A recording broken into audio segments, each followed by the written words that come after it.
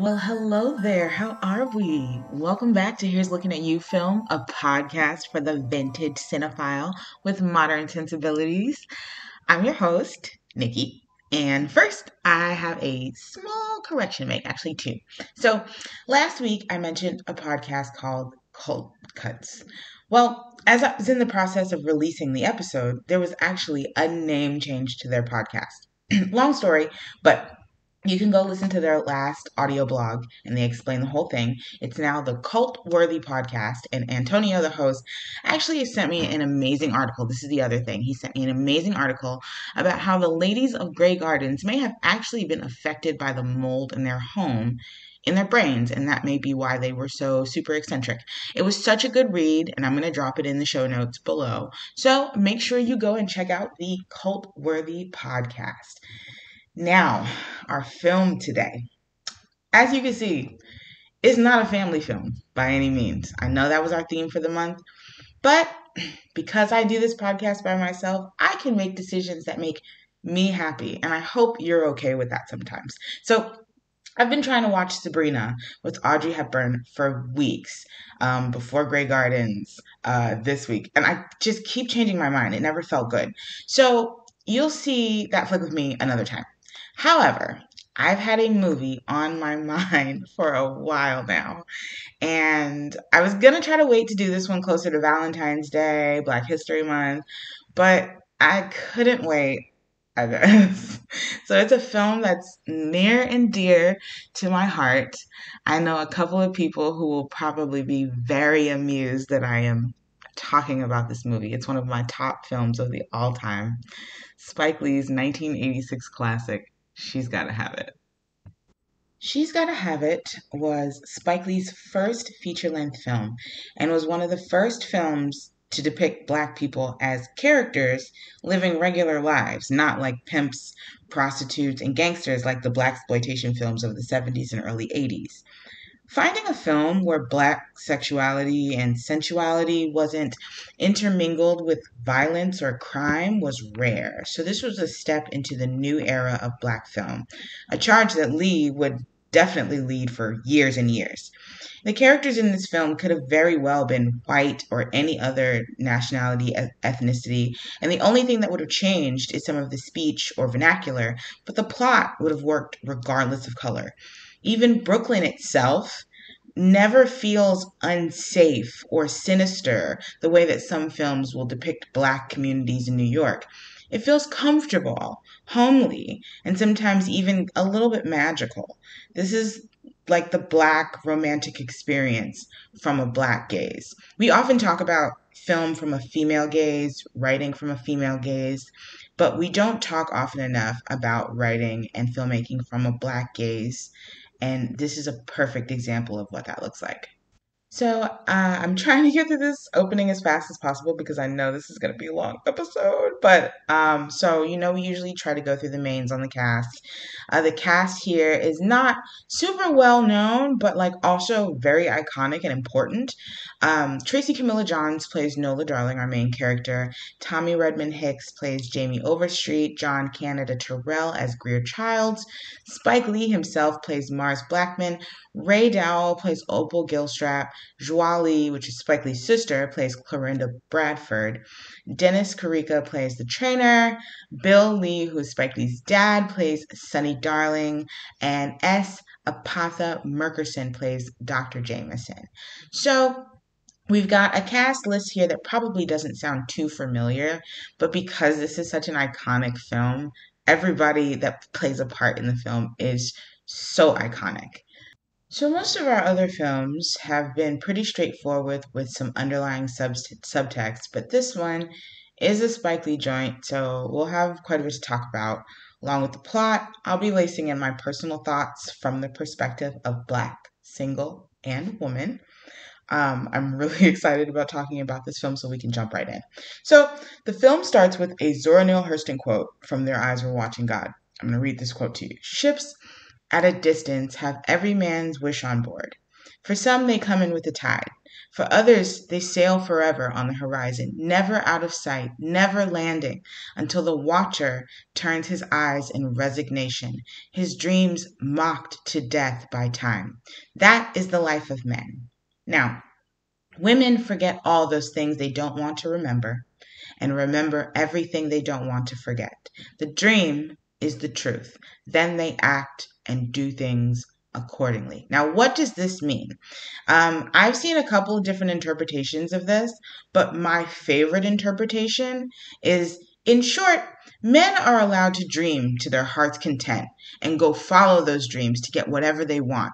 Even if they never succeed at getting those dreams, just the chasing of the dream is considered like a manly expedition.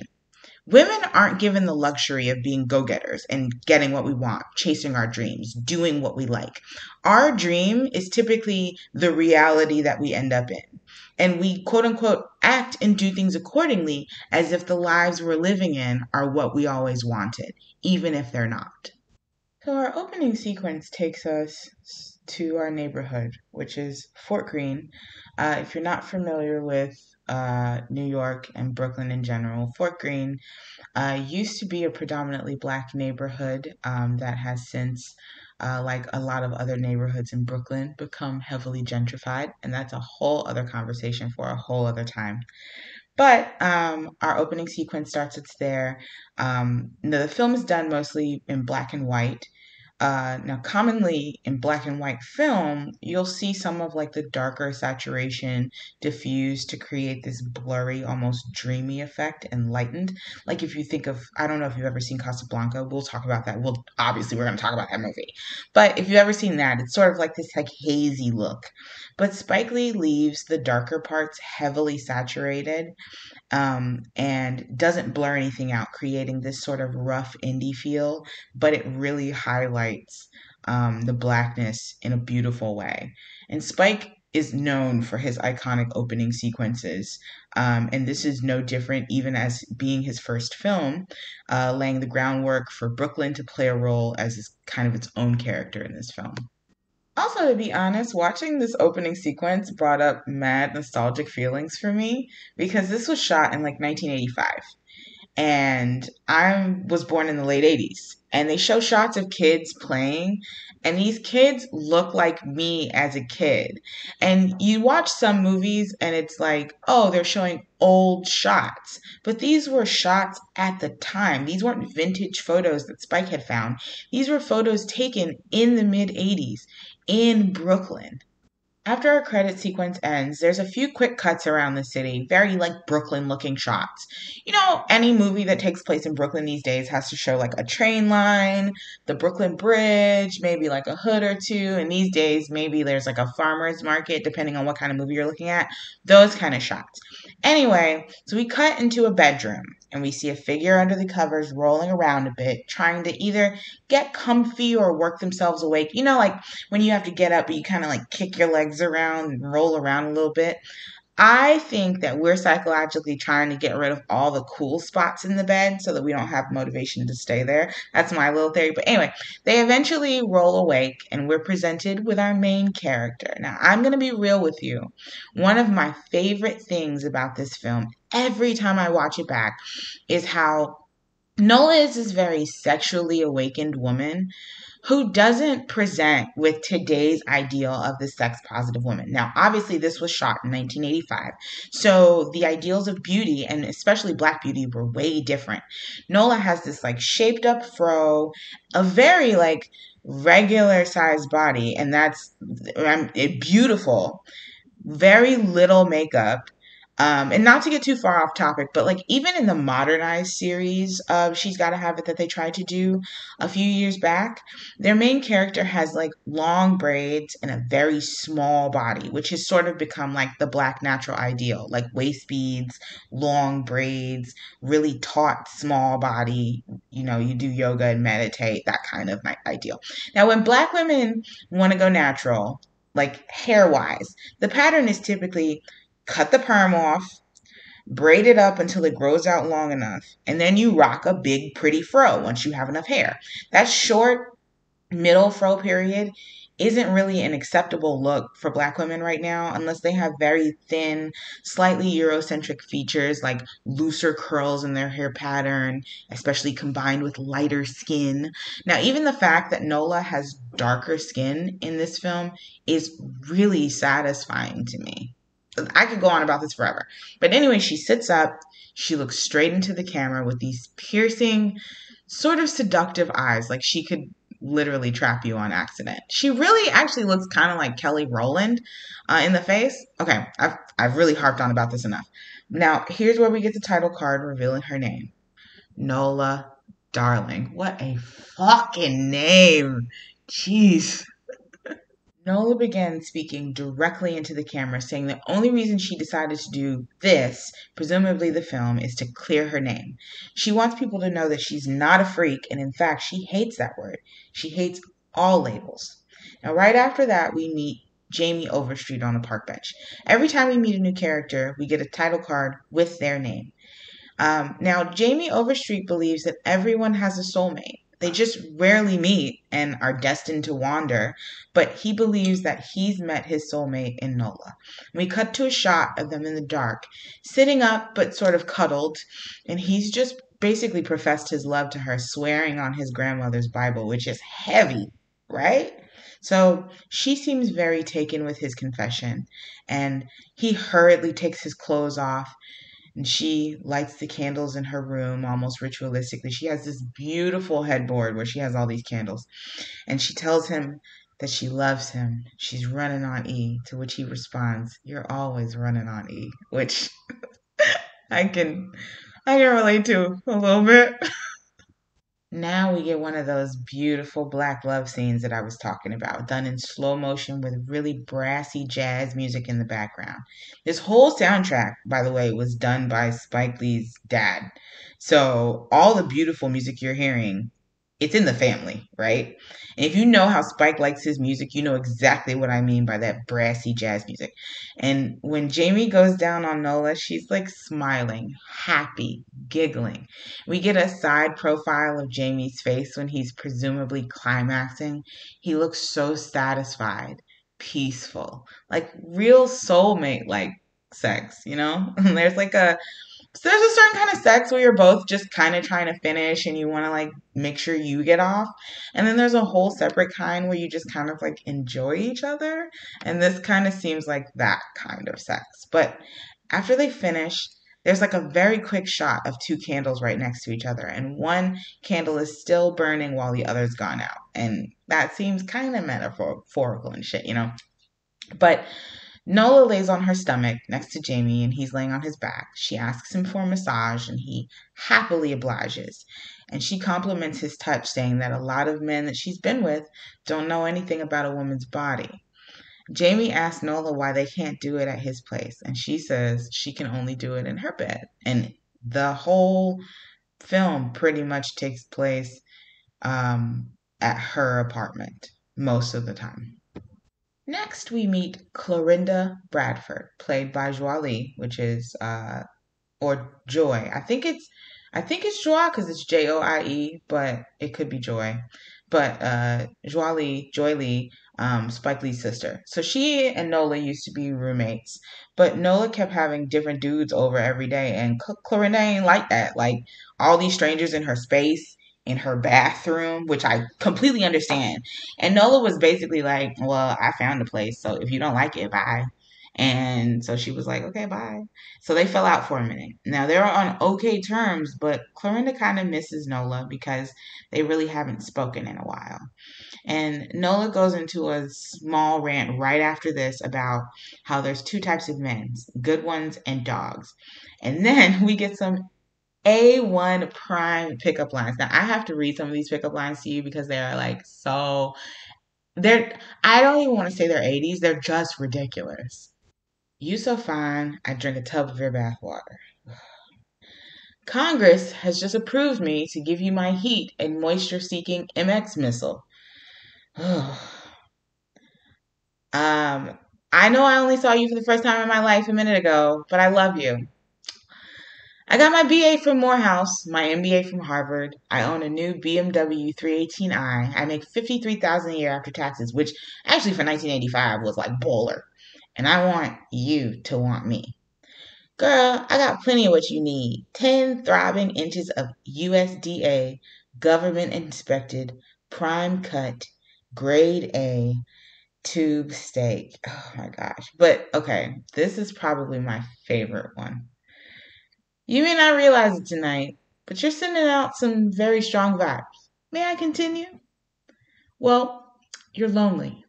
You're alone. You're sad. You're confused. You're horny. You see, you need a man like me to understand you, to hold you, to caress you, to love you. You need me. What's your number? So I'm not even gonna lie. If I had been drinking, that one probably would have got me. I'm so sorry. But like the rest of them were horrible. Okay. So Noah after this says that one guy was different, and that was Jamie. He came at her real classy. So he was standing at a bus stop when she walked by, and he had to follow her, which of course we know is a little bit creepy, but also like at the time it's romantic in movies. Following people is not good in real life. Do not follow people. But you know, if you're in a movie, you can follow people. So she turned, saw him following her, and she kind of like smirks, but she doesn't stop walking. This actually serves as a really great moving shot showing us like the hustle and bustle of Brooklyn, storefronts, conversations, the people. There's so much life that's going on, and he ends up almost losing her in the crowd. And he's frantically looking for her down alleyways, in stores. She surprises him because she's waiting behind like a subway entryway with like a big ass smile. After a little banter about who was following who, Jamie's like, I don't want a chance not seeing you again. Whatever you want to do, I'll do. Whatever you want to go, I'll take you. Will you see me? Yeah, that's how you do it. How could you possibly say no to that? And Jamie ain't ugly. He cute. You can't say no to that. Next, we meet Mars Blackman, played by Spike Lee himself. Now, while people like Hitchcock and more recently like Stan Lee like to take a very small role in their films, R.I.P. Stan Lee, Spike liked to play an integral role in his early films, often also sparing him some casting budget because he could just be in the film instead of hiring an extra person.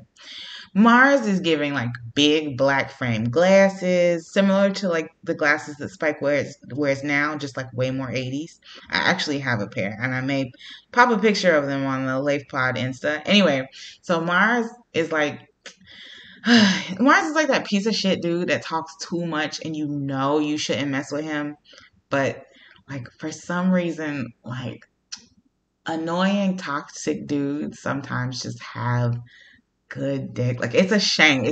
It's why Future keeps having kids. So Mars is giving like 80s version of the baby. And if you don't know who that is, just take a second and look up the baby and Danny Lee and you'll understand what I'm saying.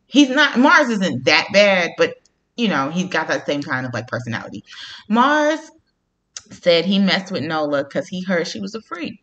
And even though she sees other dudes, she got that thing, you know what I'm saying? So apparently all men want freaks. They just don't want to marry them, which is weird to me, right? Like I totally get like the whole Madonna whore complex thing, but imagine being into certain stuff, finding someone that like hits the way you need them to hit, but like not wanting to keep that level of freaky in your life because you want to have like and upstairs. I don't know. Like that's weird. You're mad weird. Like what? What? Anyway, so Mars comes over on his bike and he's looking around at her apartment. And like he's like, it's about time you let me come up here. So he's looking around. She tells him that her birthday is May 19th, the same day as Malcolm X, and he starts talking about how the place is nice. He could move in if they put a divider up as like he's talking like it's a joke. But then he gets really serious when she insinuates that he would want to like live off her because he doesn't want to give that feel at all. Like he even though he ain't got a good job, he's his own man. So she reveals to him that she does layout paste up work for magazines, which is actually like a dope ass job. She's got a dope job. She's got a dope place in Brooklyn. Sounds like somebody I know. Wink, wink, nudge, nudge. Say no more. You know what I'm saying? So let me say this. I know Mars. If you have lived in any kind of black community, you know Mars. Not like, obviously not the real one, but you know that guy. Like, Mars's character gets on my last nerves, but I also know that he is so funny. And like, if he caught you at the right moment, you would let him hit and it would be good. And you would be mad as hell because you cannot let dudes like that know they got good, good. Otherwise, they get a little too big for their britches. And Mars is definitely one of them too big for his britches kind of dudes. Anyway, back to Jamie. So Nola has always been clear about her proclivities with all of her men, so he knows about her and the other guys. And he even said he thought there was something going on with Nola and this woman, Opal, but she said no, and Nola couldn't lie even if she tried. Matter of fact, she is brutally honest. So let's talk about Opal Gilstrap. So baby literally starts talking about how none of us are 100% gay or straight, and we have the potential to go either way, and we're on a spectrum. So Opal knew she liked women at a young age, and while she knows Nola is straight, she just wants her to quote unquote be open minded. Um, Opal is clearly like her feminine energy crush, but she's also kind of a predator, and we'll talk about that later. Like, but feminine energy. Like, men suck at taking care of women and empathizing with our problems sometimes. So, a lot of girls have like a BFF or a friend circle to help them with those times. But Nola has all this like sexual energy that even like her feminine interactions have to have some kind of like hormonal undertones. So she comes over. Nola has a summer cold, and Opal's at her home making her tea and taking care of her. So when Nola mentions that Jamie's coming to check on her every day, Opal is clearly disgusted and even hearing his name. And once Nola goes silent and Opal asks what she's thinking, Nola's like, well, what is it like to make love to a woman? Opal tries to get Nola to admit that she's either done it before or she must at least want to, considering how much she likes sex, but Nola just genuinely wants to know. And Opal says she can say what it's not. It's not some musty man pounding away inside of you a mile a minute. And Nola's like, what's wrong with that? Which I was also like, what's wrong with that? But Opal gets irritated and basically she's like, well, if you want to know, you know where to come find out. Okay, so there's a knock at the door after that, and it's Jamie. They say quick highs to each other and pretend to be pleasant, but obviously they do not like each other. But Nola tells Jamie that Opal was nice enough to sit with her all day. He looks at Opal and was like, thanks, but I'll take care of her now. And Nola tells Opal, like, you can stay as long as you want to, girl. But Jamie's like, I just want her to know it's okay to leave if she wants to. Like, she's not even speaking to Opal, just Nola. And Nola's okay. Nola says, it's okay. We have a lot of fun. And, what kind of fun? Fun, fun. And Nola's ass gonna shrug and say, we do. Girl, you know Jamie do not like that. So Jamie goes to put up the groceries. Nola has fallen straight to sleep, and Jamie tells Opal that she's good, she can go. And she's like, well, I like nursing, Nola. And he said, well, you like to nurse, go work at the hospital, bye. And he and Opal have a short back and forth that ends with Opal saying, it's not over yet, right before she leaves. So Jamie immediately runs over to Nola, wakes her up, but when she wakes up, she's like, where's Opal? And Jamie's like, I'll be a son of a bitch. And he asks Nola what's going on with them. And she very truthfully tells him Opal is obviously interested in her, but her no game is very strong. Jamie trusts Nola, does not like Opal. Okay. Greer Childs. Greer Childs. We are meeting Greer Childs. He's sitting in his very expensive drop top when we meet him. He says he's the best thing that ever happened to Nola, and she worshipped him. She was, in his words, a typical Brooklyn tackhead when he met her, but he refined her, molded her, until she was led astray by common street trash with all of his hard work undone. Because clearly she's honest with everybody, so he knows that she's getting it from other dudes as well. Cut to Greer and Nola hanging at her place, and she's working on a print while he's just kind of looking at himself and working out. Nola seems pretty amused at how much he seems to be into himself, even saying that he would probably marry himself if he could. And he asks if she'd like to join him in working out, but she's clearly working. And he says, and I quote, "If you get fat, you know I'm leaving you, right? You know, if you weren't fine, I wouldn't even bother with you." And she just like chuckles and she's unbothered. She's actually a full queen. I think just knowing how much access she has to these different men, it's like, okay, thank you so much. But also, you know, I can dispose of you in 2 seconds. Immediately, the next scene, Greer is scolding Nola for ordering a salad. They're at like a really nice restaurant. And he's saying that she should have ordered the steak, even though he was just talking about her working out. After a little short squabble about what healthy meats are, Greer gets on the subject of Jamie and Mars, calling them her quote unquote two hoodlum friends. Of course, she defends them. And when Greer tells her that she should leave those other two and he's everything she needs, she simply responds with, "You are tripping." So the thing that I do like about her is that she never talks badly about any of these guys in front of the other guys. There's never talking badly about them to make the guy feel better, which is something that you see commonly when men are like cheating, or I mean anybody, not even just men, but when people are cheating sometimes, or when they're with someone else, they'll talk about their spouse or their former spouse in a bad way in order to talk up that new person. And she never does that. She never lets them talk badly about each other, and she will never talk badly about them either, which I appreciate about her. So the next scene, they're doing toe touches together, and I know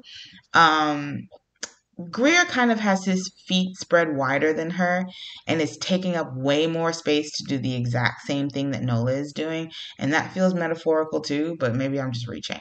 Anyway, he stops to tell her that he got a call from his agency and he's going to be on the cover of GQ. She kisses him and congratulates him. But he tells her his career is taking off and he wants her by his side. She doesn't even respond to him. She just says, "Don't say another word." And she goes straight to the bed and she starts to undress. And there's this tribal music with chanting and drums playing in the background. And Nola's like waiting for this man to get into bed with her. She's already naked, waiting under the covers. But he literally has to carefully fold everything as he takes it off. His shirt, pants, socks, underwear. Finally, after like 2 or 3 minutes, he finally climbs into bed with Nola, fully naked, and the sex commences. And they're all over the bed, covers thrown off, crumpled sheets. They're like right on top of each other. It looks sweaty, animalistic, like way different than like this soulmate sex that she's getting with Jamie. This is that like, let's just get a water pitcher and keep it next to the bed because we're not moving for a couple hours kind of sex. So if we were wondering why she puts up with this man, this is probably it. So now we cut to punk ass Mars talking about how he thinks the reason that Nola is doing all that boning, quote unquote, is because she had a bad relationship with her father, even though he's not a psychologist or anything. So now we meet Nola's dad, Sonny Darling, played by Spike Lee's dad, Billy. When we meet him, he's playing the piano because he is super talented. He tells us how normal Nola was, even though she hates the word normal. She was exposed to camps, ballet, acting lessons, music lessons. She was an only child, so her parents doted on her and did everything they could to enrich her childhood. And she never wanted to stick to one thing for too long, but her parents were always encouraging. The only weird thing that Sonny can remember about Nola is that she crawled backwards before she walked, but her dad was clearly there, and both of her parents tried to give her as much love and encouragement as they could. On her birthday, Jamie gives her a card, but then he says he has another surprise for her, and he makes her click her heels and say there's no place like home, with her eyes closed. When she opens them, We're greeted with a hand-drawn sign that says Happy Birthday Nola, surrounded by balloons and string. And the scene is in full color. And we're at Fort Greene Park, and Jamie's got Nola this performance at the park for her birthday with these two dancers. And the song playing during this duet is an original song. I think it's called Nola, and it basically lays out the story of a woman who's free and roams however she pleases. Um, though many may fall for her, and it may not be good for them. The routine is this beautiful modern ballet routine. It feels like a really playful dance between lovers during a picnic. And Jamie also gets her cake with a trick candle, which is super cute and funny. And later that night, she's in bed with Jamie, clearly because he did all this cute shit for her birthday. So obviously she's going to spend the night with him. And she questions him about how much the dance was, asks if she can pay for half. So it's clearly one of those like, oh, you did a really cute relationship thing for me, but like, this isn't a relationship. So let me like help you go in on it. He's trying to be super romantic and says he would starve a week for her if he had to. So the phone rings, Jamie hands it to her, and it's Mars. And he's trying to come over and give her a birthday pipe. But she's like, no, I'm asleep. He says, no, no, no. Just let me smell it. And she starts laughing, and she like, boy, get off my phone. But he is so funny. So he asks if Jamie's there, but she hangs up before she answers. So he ends up just calling this girl Roxanne. It's not even a big deal. But anyway, Jamie asks about the convo, and she tells her the truth, that Mars wanted to come over, but she told him it was too late. But Jamie's like, well, why didn't you just tell Mars I was here? And he starts asking about it, and she's like, she falls asleep so fast. So cut to Jamie talking to the camera on a park bench, doing his little confessional thing again, talking about this poetry that he writes for Nola. But Mars basically says Jamie is like really corny and soft. So we cut to this long cut of Mars sucking on Nola's nipple and licking in her belly button. And we also find out that Mars has sex with his shoes on. Anyway, they're laying in bed. Mars asks if he's better than Jamie and Greer, and she's like, that's a stupid question. And then he's like telling her he's in love with her, and she's like, no, we are not in love. We're in like, you love my love making. That's it. She's trying to go to sleep, and he's like, did I ever tell you about the time I was a superhero? She was like, nah, I must have missed that one. So this fool goes under the covers and puts her drawers on his head, and he's like, I used to be Panty Man. And so she laughs. And he's like, well, do Jamie and Greer make you laugh like this? She's like, no, but they do not put my panties on their head. So he ends up asking Nola to grease his scalp, which, if you don't know, is a really intimate Black ritual, asking someone to kind of grease your scalp. So Mars wants to talk about Jamie and Greer again. He ends up calling Jamie a 16-piece chicken McNugget head and talks shit about Greer's like slick back perm hair. So he petitions for Nola to leave them again, and she is not even engaging in convo. So he resorts to making her laugh again, which is always kind of what he does when he wants to have a serious conversation with her and she doesn't engage. That subsequently leads to more sex. Meanwhile, Jamie is calling back to back to back. So Nola ends up, Mars is like, you want me to pick up? Nola's like, yeah. And he just kind of kicks the phone off the hook. So now it's a busy signal and Jamie's never going to get through. So Jamie's tired of being an option. And Greer is also kind of getting fed up, but you know, he's like rude and has no tact. So he's telling her that she needs professional help. But she's like, sir, nobody told you to stay. Like, I told you what this is. He claims he cares about her. He wants to help. And here we meet Dr. Jameson. Going on Greer's advice, she actually goes to see a doctor once a week for a while to figure out what's going on. And Nola's complaining that Greer is only upset because she's being honest with him. Dr. Jameson tries to explain to her that the peak of female sexuality is in her brain, not between her legs. And she's really looking for love to satisfy her, but she's not finding it in these guys. Now, Nola ends up not visiting anymore, but Dr. Jameson thinks that in her opinion, like, Nola's really healthy. And Greer obviously doesn't like that because he wanted somebody to tell Nola that she was sick. So after a series of very snowy pictures of Fort Greene Park, we find Jamie praying over their Thanksgiving meal. They being Jamie, Nola, Greer, and Mars. Nola has invited them all over to meet officially. And of course, it's a mess. They didn't even know they were going to be meeting. And Greer is pretending to be overly classy. Mars is being Mars. And Jamie basically thinks he's the bottom bitch. Nola asks him to cut the turkey. He cuts Jamie like he cuts like the smallest piece for Mars that he can cut. So Greer starts complimenting him, Neil, and says that Nola needs to try his homemade sweet potato pie. But then my man Jamie said he came through with the Martinelli's apple cider, which we all know is the most elite of apple ciders. Like, to me, at that point, you bring the Martinelli's, you won. Oh, and like Mars ain't bring Shaq, obviously. But he starts doing that thing that he does when he makes Nola laugh by telling her some weird made up story, and she getting her little kiki in. And Greer's salty ass is like, oh, well, that's a lie. Like, no shit, Sherlock. Nola's not dumb. No one's dumb. But she's like, well, I believe him because I still like her third of a boo, and she's always going to defend her boos. Then Mars is like, Jamie, like, I'm going to just let's flip a coin. And Nola's like, oh, you just gonna decide my fate with a coin? So here comes Greer. Like, how long must I tolerate these ignorant, low-caste ghetto Negroes? Now, first of all, Jamie ain't even do nothing. So chill. Second of all, we all black. Why is that necessary? So they squabble for a minute. So until Nola basically threatens to kick them all out. So they chill. They all start complimenting her on the food until Greer says this food is marrying material. Mars tells Greer that Nola would never marry a non-weightlifting, non-modeling, pseudo-black man like him. And Greer ain't like that.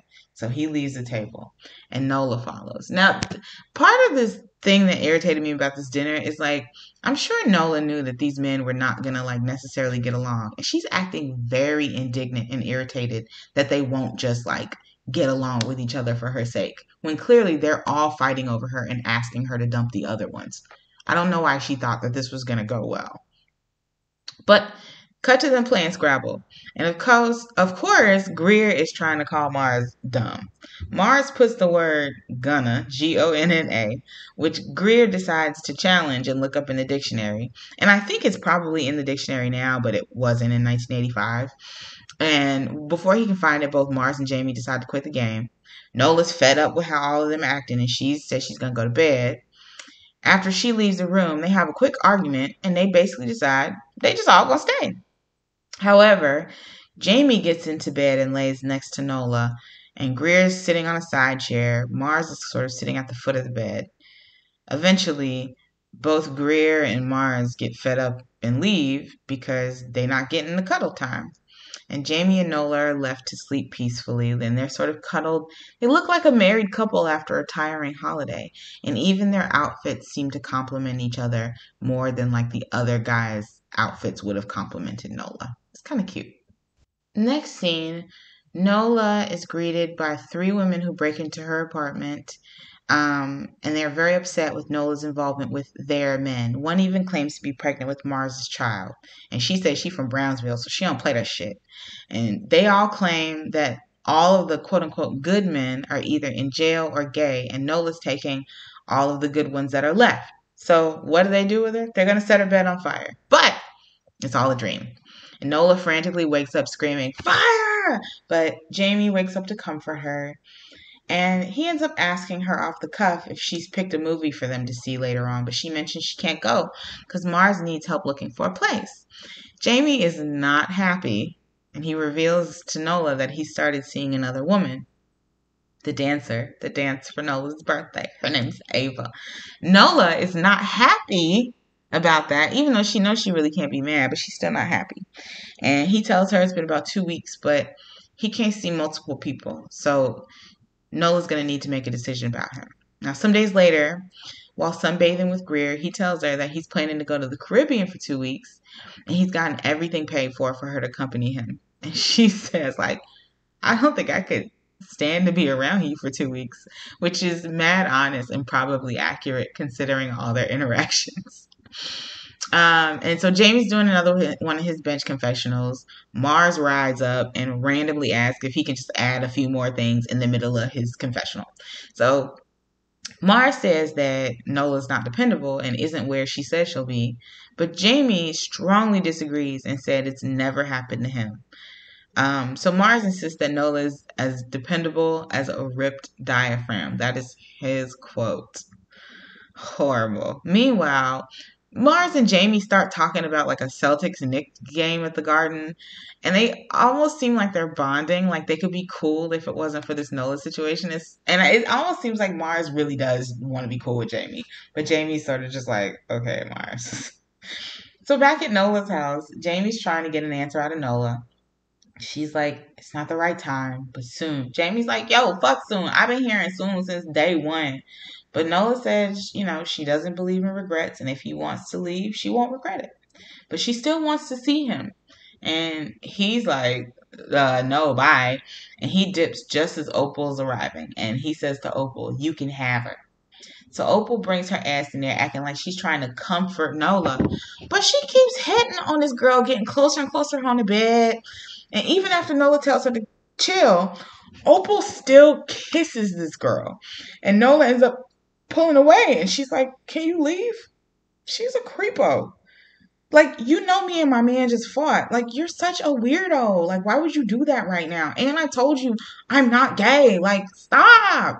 She's so weird. What a predator. So now Nola's in bed alone. And she started a little, like, self-love situation. But it's clearly not her wave. She needs somebody else to apply that pressure. You know what I'm saying? So she calls Jamie. She asks him to come over. And he tells her to leave him alone.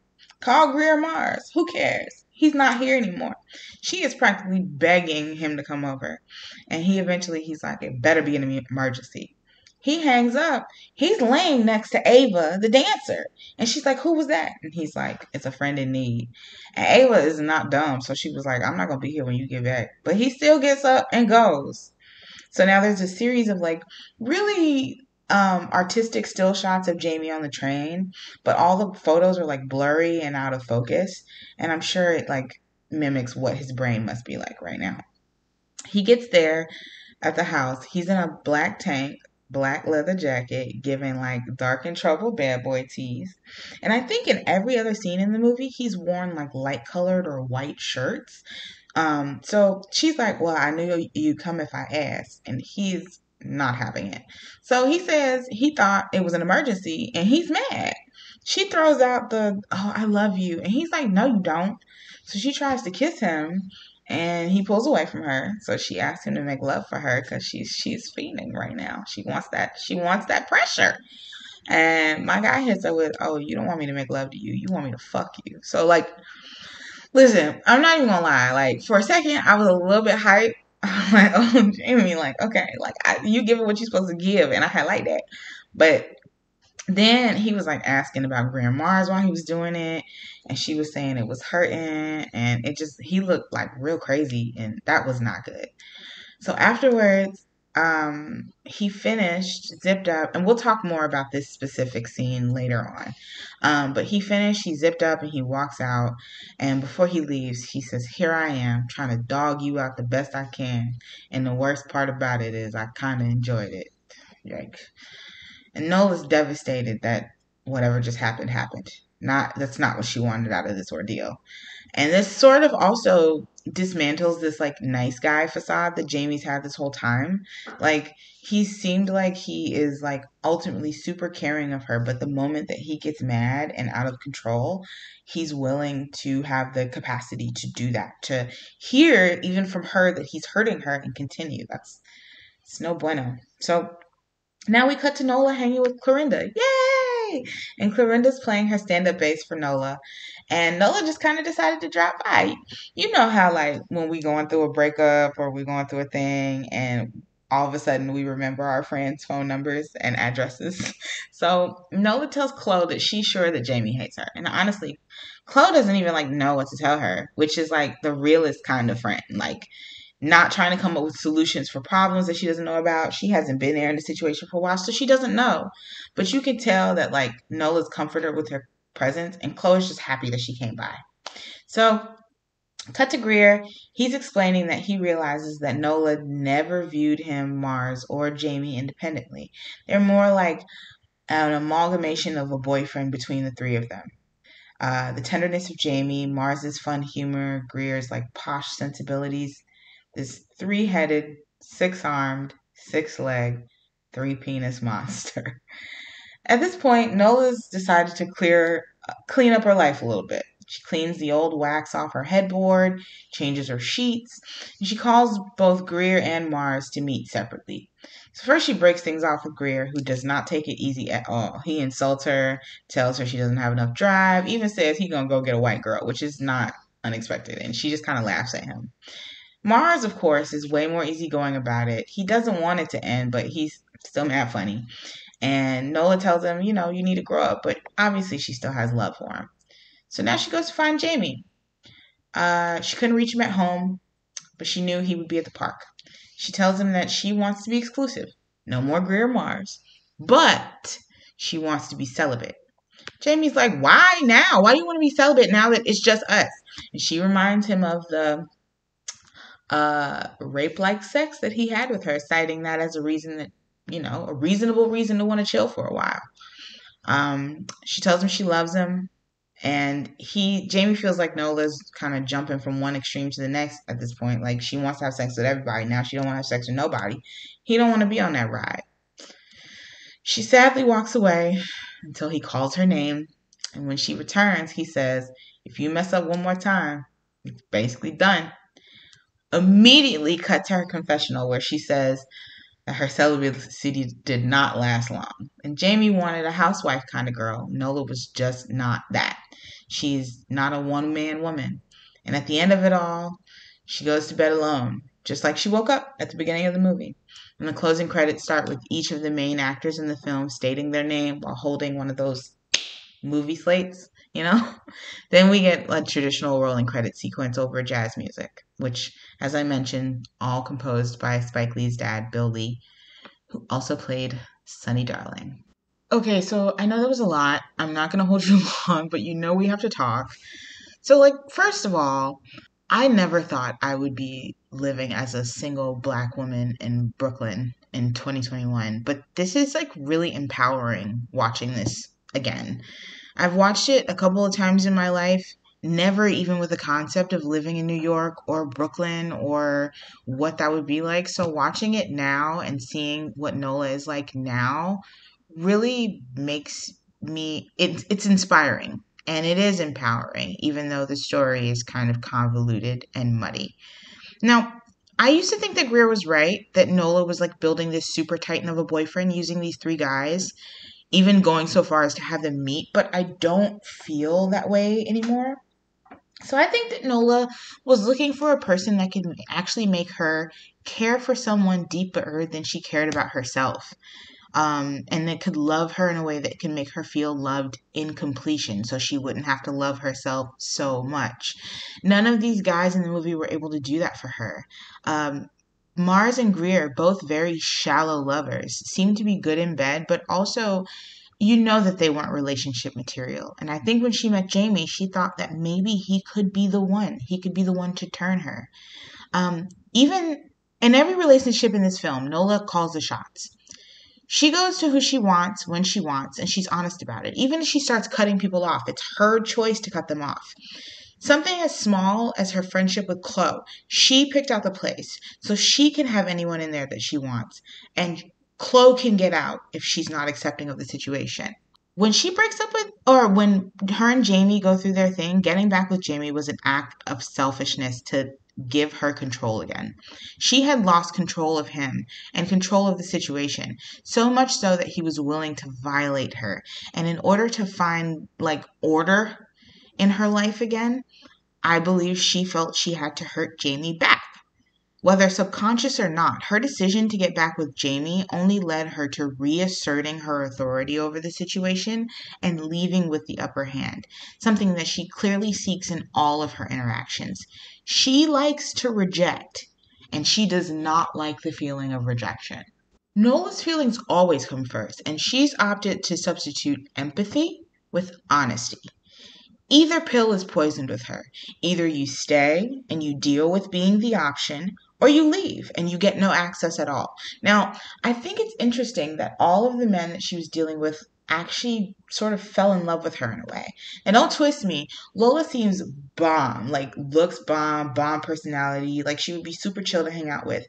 But the likelihood of three men who are actually good in bed falling in love with a woman that they all know is openly seeking other men, I don't know, it's like pretty low. Maybe the 80s were like a way different time, but I don't know if most men have the self esteem for that unless they're definitely down for polyamory. Also, speaking of the relationship access, Nola tells Jamie that she loves him more than once. The first time she tells him is while they're having sex, and the other times she tells him during conversations where he seems to be upset with her. She never says it to any of the others. On one hand, I think maybe she did sort of love Jamie more than the others because he fit more of her ideal. But on the other hand, it may have been her way of like keeping him. Mars said he loved her, but it felt more of like a girl, I love you, like a profession of love because he was so obsessed with her. So she didn't really feel obligated to say it back. Remember, she was like, "You're not in love with me, like you in love with the way I fuck." Plus, she knew he didn't really mean it. He was obviously seeing other women. Greer never claimed to love her. He mainly commented on her body and her potential. I don't think she could have kept Jamie for so long without telling him that she loved him, or at least having like very deep feels with him. A lot of their scenes together are in these like shadowed dark rooms that feels like intimate, but also like they're both masking their feelings for the situation. She's getting as close as she can to Jamie, making him feel cared for, loved, but she knows that she has to spread that among these other two guys.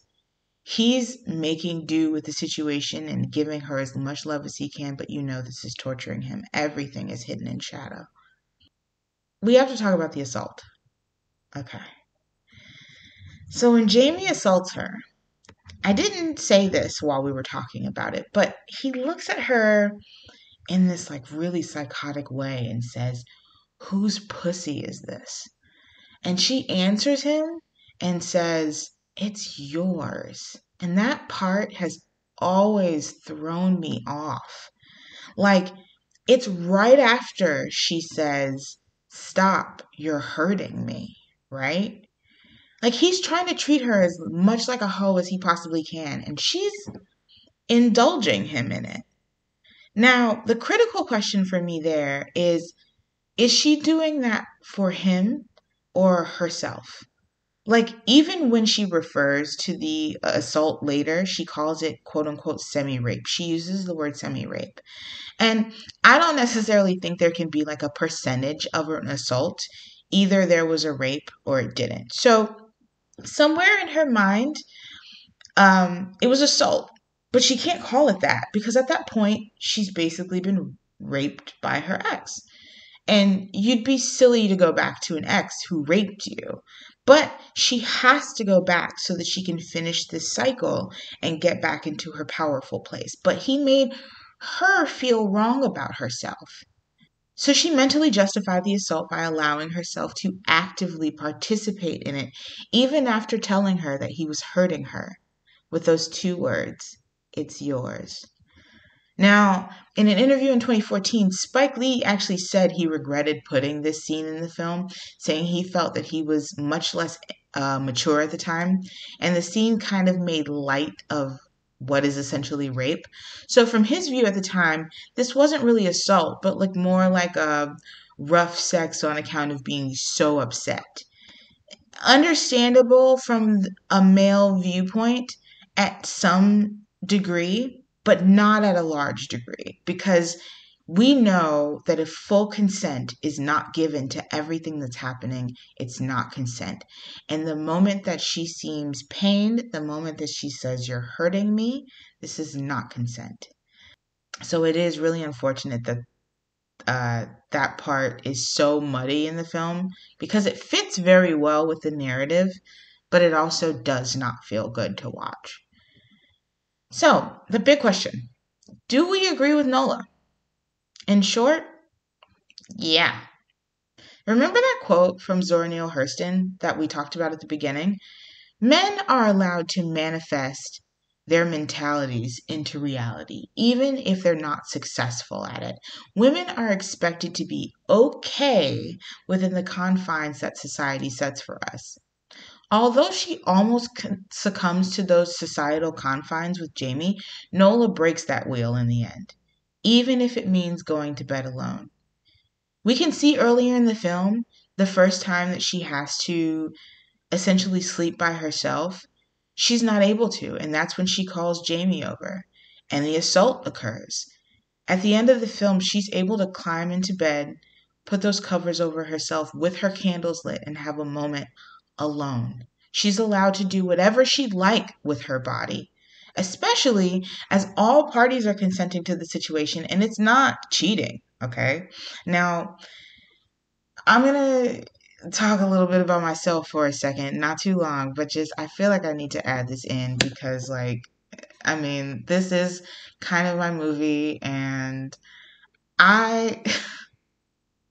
All right, here we go. So, I'm a serial monogamist. I have watched this movie probably 6 or 7 times in my lifetime. And when I was younger, I used to feel like I aligned with Nola's beliefs. When I saw it the first time when I was 16, I was still a virgin, and I felt like, yes, she understands what's going on. The next time that I saw it, I was in my 20s, and I was like, yes, she gets it. We do not need just one man. We need multiple men. Over the years, I've realized that I have always only dealt with one man at a time. Usually I'm with a guy until at some point he does something that makes me upset, hurts my feelings, we break things off, and then I completely dead them 100%. They are done with me, and then I move on to the next guy. I do not deal with multiple men at a time. I am not capable mentally or emotionally of doing that, right? I cannot be with more than one person at a time because one of them is always going to have to take a back seat. Not to get too hard into astrology, but I'm a Scorpio sun, Virgo moon, and Gemini rising, which means my Scorpio sun, I only have the capacity for a certain amount of people at a certain amount of time. So when I meet a guy, if he seems like he seems to have the most potential, I'm going to dedicate all of my energy to that one guy. I can't spread my energy among multiple people. I have object and people permanence, which is why I put all of my sauces in the produce drawer and I keep my produce out on the shelves because if I don't see it, I will not pay attention to it. If you're in the back seat, babe, can't see you. I recently dealt with a person who is very heavily on social media. And so even though we don't necessarily talk that often, I see them often. And so I can't have object permanence for them and like put them into the produce drawer because they always present themselves on my shelf. And so it's such a complicated situation. Like, but we don't have time to talk about that because we're talking about this movie. Okay, anyway, um, I have always wished I had the capacity for doing what Nola does and just seeing the good parts in specific men and focusing on that in order to have interactions with them. Because what ends up happening for me is I focus on the bad parts of them. And that makes me not horny. And then I don't want to have sex with them anymore. I'm just being honest. I'm so sorry. But a lot of women now are adopting poly lifestyles, men as well. People are adopting poly lifestyles and have embraced the fact that it may be easier to find a secondary person to satisfy those needs that your primary partner isn't meeting, rather than like asking your partner to change who they are to meet your needs or risk finding out what happens when those needs go unfulfilled. There are multiple couples that go years with things that they want not being met, and then it blows up in their face suddenly, very quickly, and very violently. And you don't want that to happen as well. Plus, the internet exists now. Back in 1985, there was no internet, but now anybody could locate a poly group or community in their area with a few clicks. If Nola was around now seeking a polyamorous lifestyle, she could have found an amazing community here in 2021. But if Nola was looking for three faithful guys who would be okay with her non monogamous choices, but would also want to remain monogamous with her, I don't know. You all let me know if you think that Lola would be happy here in 21. Let me know what you think of like her choices. So if you want to watch it, it's on Netflix. If you have Netflix, I would definitely recommend watching it on like a rainy day. The jazz music is perfect. The story works for a solo watch or like a couple cuddle session. I wouldn't recommend it for like a group watch unless you're like really doing like some film study, but this is like a good like couple film or a good film to watch by yourself. It's only about an hour and 25 minutes, unless you watch it with somebody and it takes a little bit longer if you gotta pause it a couple times, if you know what I'm saying, wink wink. And anyway, support black art, support black filmmakers. I know Spike isn't necessarily indie anymore. He makes a lot of money. He's doing really well for himself, but his films are always like prime black films and highlight different perspectives of the black experience. And his casting is typically like magnifique. So any Spike Lee films that you can watch, even though he is Spike Lee, I still definitely recommend. All right, well, that's it. I'm calling it. I know that we are over an hour. I'm so sorry, but we had to talk. Now, next week, I am actually going on a cruise very soon. So we're going to talk about my favorite show because it'll be a really easy record for me, and I hope you guys enjoy it.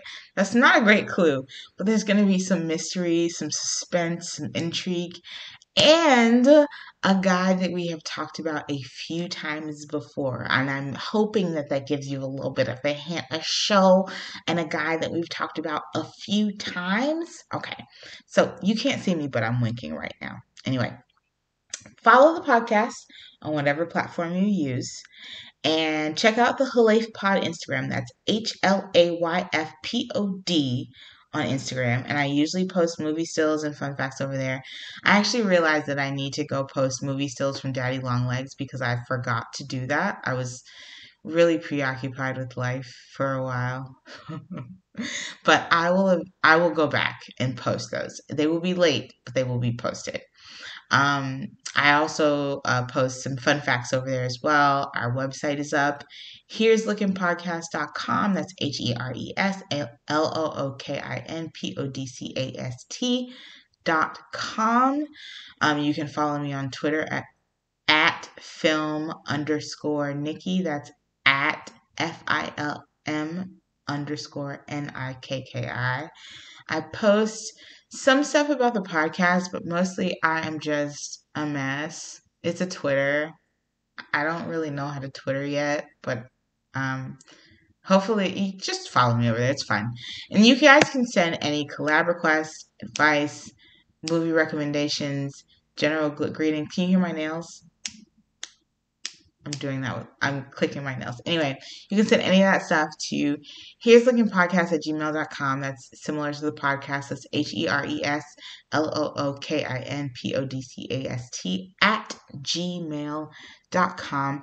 Also follow me on Good Pods. I've been getting really good ratings over there. I'm pretty high on the list of film podcasts over there. So I'm super excited that somebody's been listening to me over there. So download Good Pods. It's a really cool, if you enjoy podcasts and you'd like to separate it from like your music stuff, maybe you listen to like music on your Apple or Spotify or wherever, and you want to keep your podcast in a separate place. Good Pods is a really awesome app that allows you to rate, subscribe, and follow along with some of your favorite podcasts and get them rated higher than some of those like big podcasts that like who cares about them.